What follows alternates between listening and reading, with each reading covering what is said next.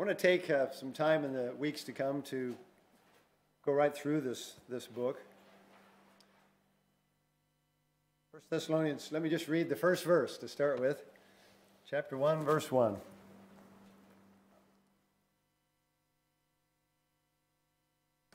Paul and Silvanus and Timotheus, unto the church of the Thessalonians, which is in God the Father and in the Lord Jesus Christ, grace be unto you and peace from God our Father and the Lord Jesus Christ. Just stop reading there. Paul had gone to the town of Thessalonica.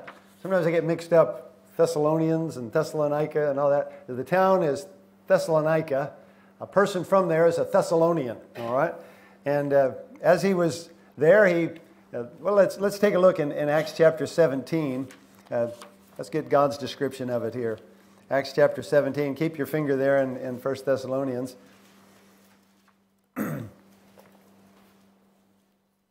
These town names are interesting. Now, when they had passed through Amphipolis and Apollonia, they came to Thessalonica, where was a synagogue of the Jews. And Paul, as his manner was, went in unto them, and 3 Sabbath days reasoned with them out of the Scriptures, opening and alleging that Christ must needs have suffered and risen again from the dead, and that this Jesus whom I preach unto you is Christ. And some of them believed, and consorted with Paul and Silas, of the devout Greeks a great multitude, and of the chief women not a few. Evidently it was the practice, and maybe it still is, in the synagogues, if there was a visitor, they would say, have Paul visiting with us today? Do you have anything you'd like to say? And Paul, as he was, always had something to say. And so for 3 weeks, now some people think that he was probably in Thessalonica longer than 3 weeks, but he talked to them in the synagogue for 3 weeks. It could be he was only in Thessalonica 3 weeks. But as he preached, some people got saved, and a church was organized. That's who he's writing to when he writes the book of 1 Thessalonians and 2 Thessalonians. If you know Paul's history, there were people who followed him around just harassing him. And they stirred people up, and basically they chased him out of town, out of Thessalonica. He went to Berea, preached there. They came, stirred people up, chased him out of town. He ended up in Athens. And from Athens, he was concerned, about the Christians that had, young Christians in Thessalonica. And he sent back Timotheus and sent him back to teach them and help them and see how they were going. And in the book of Thessalonians, chapter 3, he says, when we could no longer forbear, we thought it good to be left at Athens alone, and sent Timotheus, our brother and minister of God, and our fellow laborer in the gospel of Christ, to establish you and to comfort you concerning your faith, that no man should be moved, and so on, in these afflictions. So there was a continued relationship with those people, even if it was from a distance, through other men. And when Timothy came back, he brought word that they were doing all right. The Thessalonians had a good testimony. In chapter 3, verse 6, when Timotheus came from you unto us and brought us good tidings of your faith and charity, and that you have remembrance of us always, desiring greatly to see us as we also to see you. Therefore, brethren, we were comforted over you in all our affliction and distress by your faith. For now we live if ye stand fast in the Lord.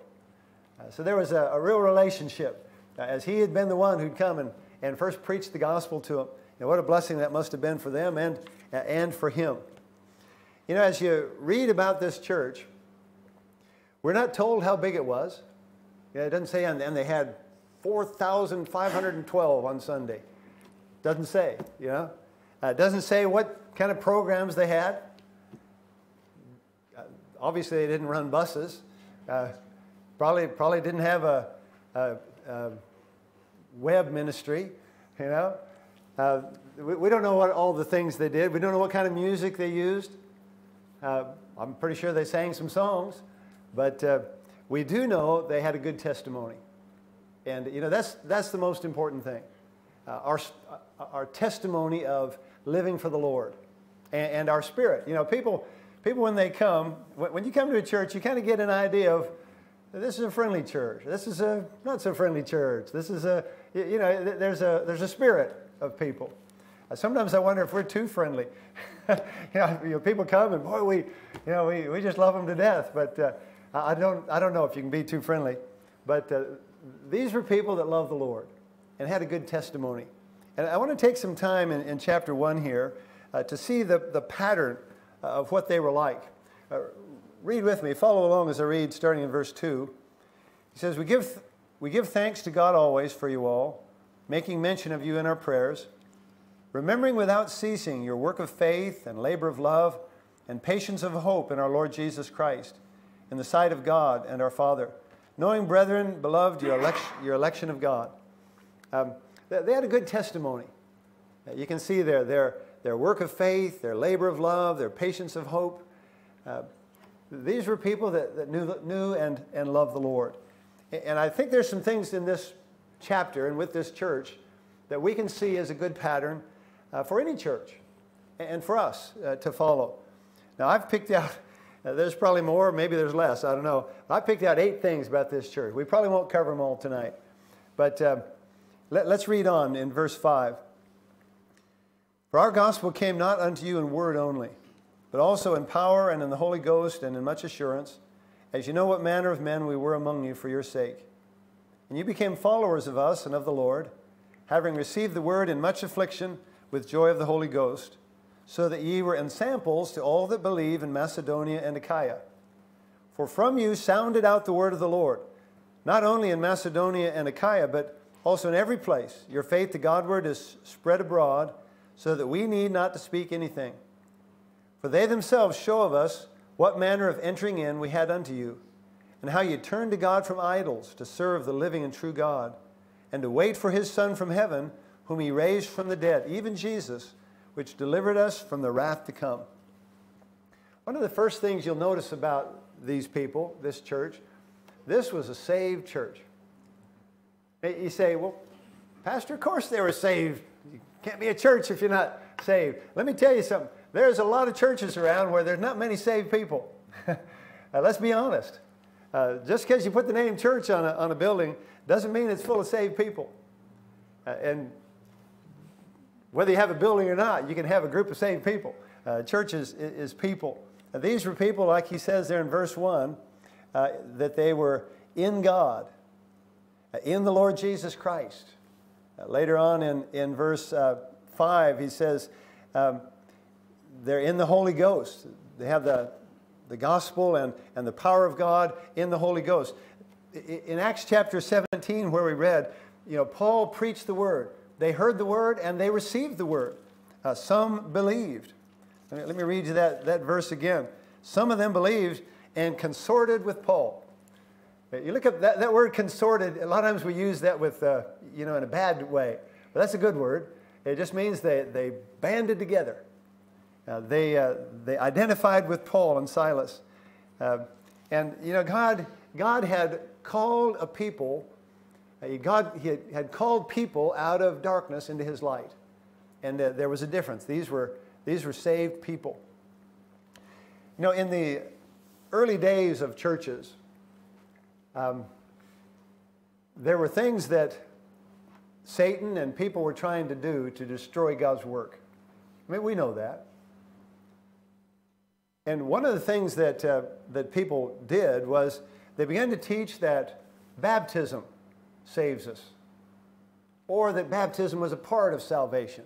They might not teach that it's the only thing, but they'd say, well, if you're not baptized, you're not really saved. And that was one of the first errors, not the first, but one of the first errors that came into churches.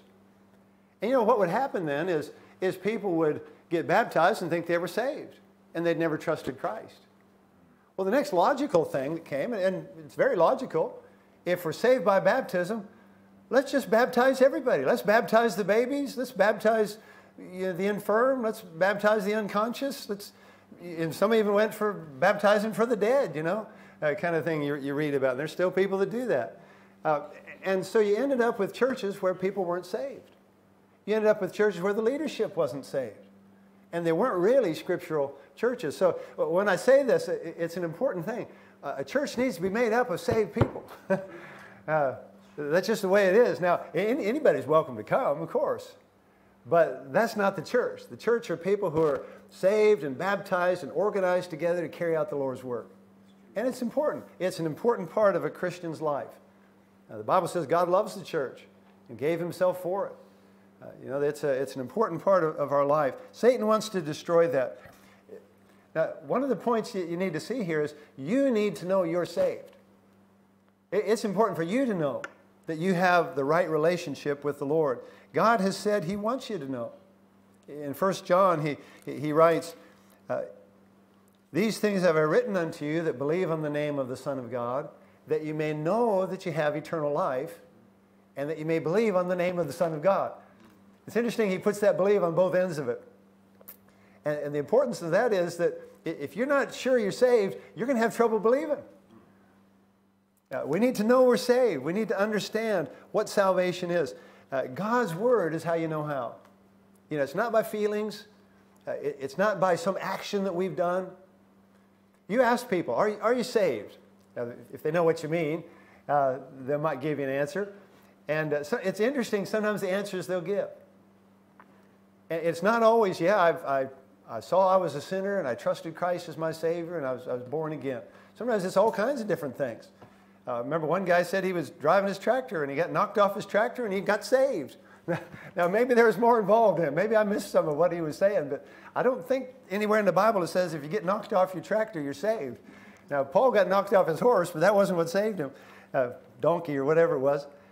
You need to know you're saved. And the way you'll know is by God's Word. Faith comes by hearing, hearing by the Word of God. How are we saved? By faith. We're not saved by works. We're saved by faith. And faith comes by the Word of God. In 1 Thessalonians there in chapter 1, verse 5, he talks about how they had much assurance. Our gospel came not unto you in word only, but also in power and in the Holy Ghost and in much assurance. We often talk about assurance of salvation. Listen, that's going to come from God's Word. There'll be times that you won't feel saved. That's just the way it is. Our feelings will come and go, and our feelings will fool us. God said, the heart is deceitful above all things and desperately wicked. Who can know it? Don't go by your heart. Go by God's Word. Faith. Much assurance. And when you're saved and when a church is saved, others will see. Others will see that you're saved. I mentioned already verse 3. Paul said, remembering without ceasing your work of faith and labor of love and patience of hope in our Lord Jesus Christ, in the sight of God and our Father. People will see your work of faith. James said, without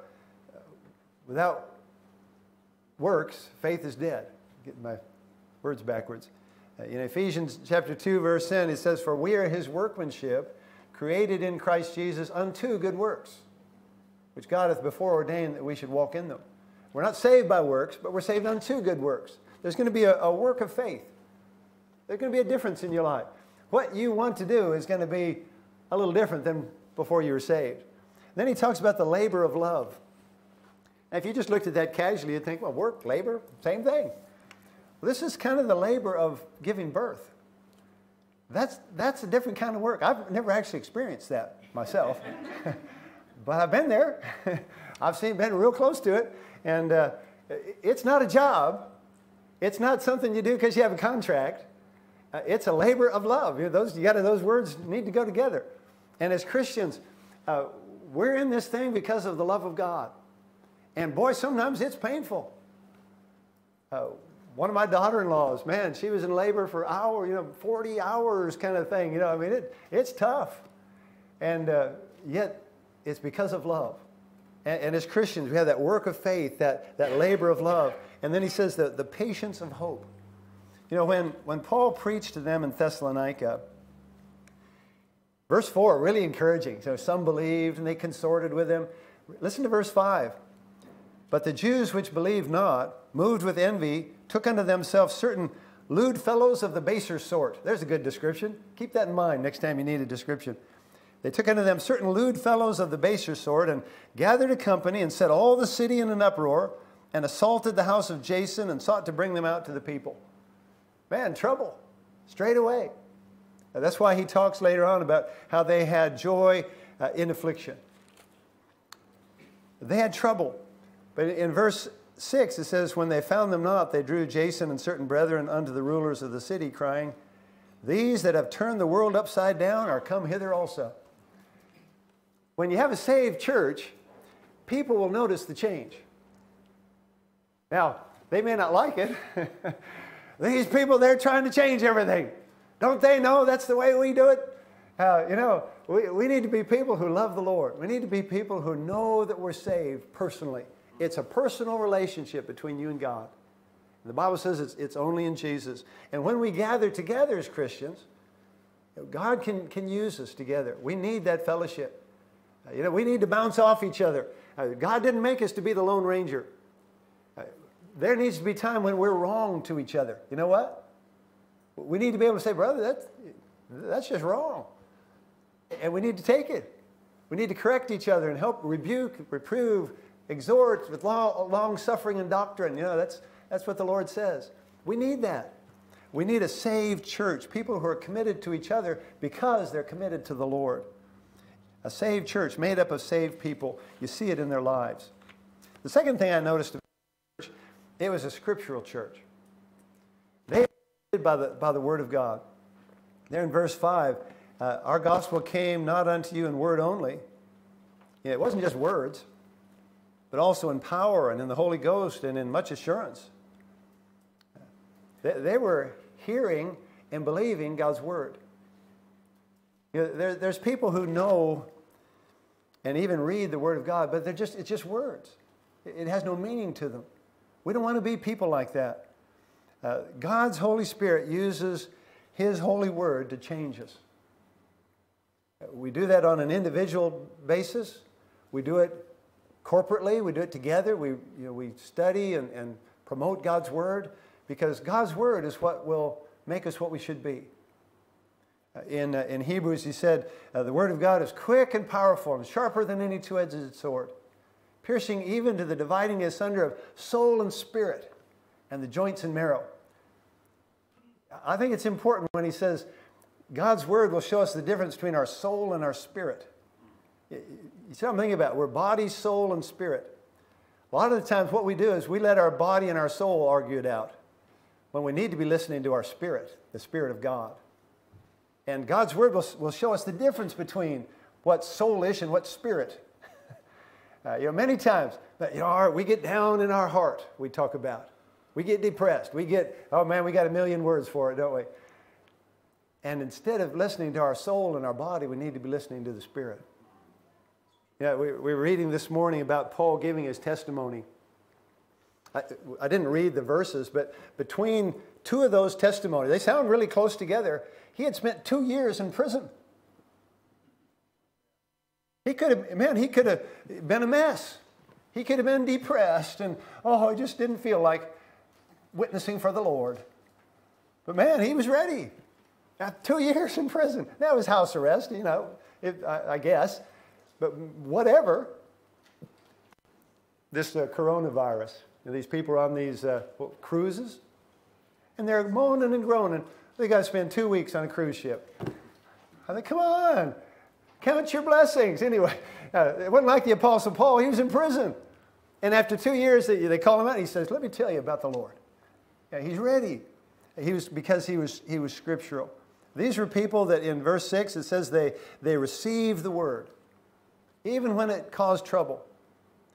They followed the Lord. They became followers of us and of the Lord. Listen, the way you follow the Lord is by listening to His Word. They modeled the Word. Verse 7 says they were ensamples. They lived the Word so that people could not only hear it, but see it. They sounded out the Word, he says in verse 8. From you sounded out the Word of the Lord. This was a scriptural church. The Bible was important to them. There in 1 Thessalonians 2, verse 13, he mentions it. For this cause also thank we God without ceasing, because when you received the word of God, which you heard of us, ye received it not as the word of men, but as it is in truth, the word of God, which effectually worketh also in you that believe. Listen, God's word will work if we just use it. Believe. Put it into practice. It'll make a difference. It'll make a difference to you. It'll make a difference to your family. It'll make a difference to our church, to our community. This was a church that was saved. This was a church that was scriptural. Thirdly, this was a church that was Spirit-filled.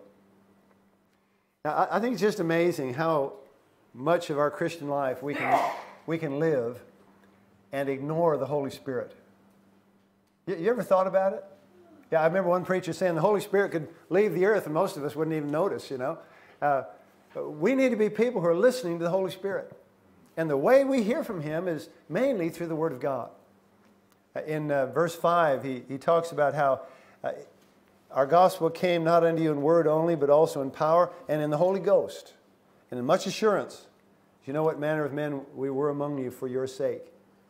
They were in the Holy Ghost. In verse 6, it said they were experiencing the fruit of the Spirit, having received the word in much affliction with joy of the Holy Ghost. You ever looked at the fruit of the Spirit? Fruit of the Spirit is love. What's the second one? Joy. That's a fruit of the Spirit, folks. If you want joy, real joy, wonderful joy, let Jesus come into your heart. God's Holy Spirit. He wants you to have joy. Well, these were people who knew joy in affliction. That's real joy. Listen, going to Disneyland, that's not joy. All right? That's fun. Anybody can have fun. But to have joy means you can have it no matter what the circumstance is. These were people that were experiencing the fruit of the Spirit. I mentioned already, a lot of times we ignore the Holy Spirit, and instead of letting the Spirit guide us, our soul guides us. Oh, I don't like that. I won't do that. I like that. I'm going to do that. Instead of looking to God for guidance. In Galatians is where the fruit of the Spirit is, and he says a lot of things about our relationship to the Spirit. Galatians 5 and verse 5 says, we through the Spirit wait for the hope of righteousness by faith. The Holy Spirit helps us live by faith. In Galatians 5 verse 16, this I say then, walk in the Spirit, and ye shall not fulfill the lust of the flesh. The Holy Spirit helps us not to live in the flesh. What that means is, when he talks about living in the flesh, is living selfishly. Me, me, me. In verse 18 of Galatians 5, if ye be led of the Spirit, you're not under the law. He guides us. We mentioned already the fruit of the Spirit in verse 22. He gives us His fruit. Every life is going to have some fruit. Some we don't want. But we do want the fruit of the Spirit, the product of our life. In verse 25, he says, if we live in the Spirit, let us also walk in the Spirit. The Holy Spirit is our life and our walk. And if the Holy Spirit controls us, we won't be walking in the flesh. We won't be selfish. Do you realize that most of the grief you experience in life is because of selfishness? You ever think about it? You know, we talk about being selfless. As Christians, we talk about dying to self and so on. But most of the grief in our life is because it's about me. We're selfish. And I'm no different. I'm not pointing the finger at you. I'm just saying most of our grief is because we haven't died to self. And we say and we sing, I'm crucified with Christ. Nevertheless, I live. You know, a lot of times that's what we're emphasizing. When God says, yet not I, but Christ liveth in me. This was a church that was doing their best to be a Spirit-filled church. In 1 Thessalonians 5:19, he says, quench not the Spirit. That's later on, we'll get to.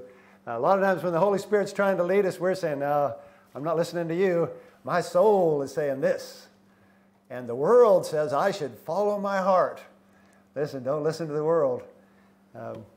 This was a Spirit-filled church. Fourthly, it was a surrendered church. There in verse 6, so we're seeing it was a saved church, scriptural, Spirit-filled, surrendered church.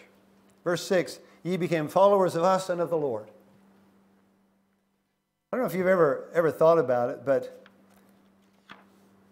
being like Jesus is God's goal for us. He tells us that. And that's what they wanted. They wanted to follow Jesus. You know, there's a certain natural rebellion built into us. We're experiencing that every once in a while in our home right now. We hear these words a lot. Me do. Me do. Or, why? Why? There's just a natural rebellion. For those of you who don't know, we have some young children in our home. And let me say this. It's not only young children who have natural rebellion. That's right. As Christians, we need to surrender to the Lord. In Romans chapter 8 and verse 29, we often quote Romans 8:28. We know that all things work together for good, to them that love God, to them who are the called according to His purpose. Well, then he tells us the purpose. For whom He did foreknow, He also did predestinate to be conformed to the image of His Son, that He might be the firstborn among many brethren. See, God's purpose is that we be like Jesus. And God is going to work that out. If you're saved, someday, now you might have to drag us kicking and screaming, but we're going to be like Jesus. And we can cooperate or we can not cooperate, but it'll go a lot better for us when we do. In 1 John chapter 3, he mentions it as well. I love this verse. 1 John 3, verse 2, Beloved, now are we the sons of God. That's not a question. He's making a statement. We are the sons of God, talking to Christians. And it doth not yet appear what we shall be. Folks, we're not what we're going to be in heaven. All right? This is not it. You know, I love Fellowship Baptist Church, but heaven is better than this, folks. It doth not yet appear what we shall be, but we know that when He shall appear, we shall be like Him, for we shall see Him as He is. God says His goal, His work in us is to make us like Jesus. That's His purpose. And we need to cooperate with that. This was a church that they saw that as the goal. They were trying to cooperate with the Lord. The next verse in 1 John says, And every man that hath this hope in Him purifieth himself, even as he is pure. We want to do right. We want God to work in us. We want to be like Jesus. Sometimes it doesn't hurt sometimes to ask ourselves, well, what would Jesus do? What would Jesus think? How does this affect Jesus in all that's happening in my life? In 1 Thessalonians 2 and verse 12, he makes this statement, that ye would walk worthy of God, who hath called you unto His kingdom and glory. Now that's the worthy walk. The only worthy walk is one trying to be like Jesus. And as we live our lives, that needs to be our goal. Now, it doesn't mean that this was a church that had no problems. These were not unnatural people. These were normal, everyday people that God was working in. They'd been lost people, now they were saved people. Later on in 2 Thessalonians chapter 3 and verse 11, this is one of the reasons I know they weren't without problems. We hear that there are some which walk among you disorderly, working not at all, but are busybodies. A couple of problems going on in the church at Thessalonica. Well, that's going to happen. But in general, they were a good example. These were people that loved the Lord. They knew the Lord. They were saved. They believed God's word was, in reality, His word and would change them. They were listening and obeying the Holy Spirit. They were surrendered to God's purpose in their life. You know, the thing I would ask you tonight is this. Are you surrendered to God's will? He says, one of the things he says in Peter is, it's not His will that any should perish, but that all should come to repentance. You know, Paul, we read this morning, he talked about all the things that God had said, and he said, I was not disobedient. As God spoke to him, he said, yes, Lord. Yes, Lord. No and Lord actually don't go together. Yes, Lord. And we need to know we're saved. We need to trust Christ, and we need to be surrendered to God's will. Now, some of God's will be exactly the same for every one of us. There are just some things that God says, this is my will for you. But you know, there's other things that are going to be different. Some of us are men, some of us are women. That's God's will. Some are born in one country, some are born in another country. The only person in this room who had my parents was me. That was God's will. It wasn't God's will for you. And vice versa. You know, there's just things that are going to be different. Well, we need to, some of those are things that we have no part in. But there's others where we do, where we have to see, well, Lord, what would you have me to do? And find from God's Word. You know, is Jesus, is He truly Lord of your life? We use that expression a lot. But is He truly Lord of your life? Have you trusted Him as Savior? And then are you obedient to Him as He leads and guides in your life? Are you even looking to Him for guidance? Is there an area of your life where you've said, no, Lord? There's a lot of parts of our life, isn't there? Life is not simple. You know, there's the personal things, there's the inward things. Those need to be surrendered to the Lord. There's family things. There's community, there's work. It goes on, doesn't it? Every area. And I'll guarantee you, if there's an area where you've not given it to the Lord, He'll say, what about that bit? Because He is the Lord. And He loves you, and He knows the very best for you and for me is that we submit to Him. And we won't always understand it. You know, sometimes we'll say, Lord, why? Well, He doesn't always tell us why. But you can count on this. He always has a good purpose. We know that all things work together for good to them that love God, to them who are called according to His purpose. For whom He did foreknow, He also did predestinate to be conformed to the image of His Son. That's what God wants in us, that we would be like Jesus. Is Jesus Lord of your life? I'm going to go ahead and stop there this evening. We'll look at the rest of the chapter next week. But what an example these folks were.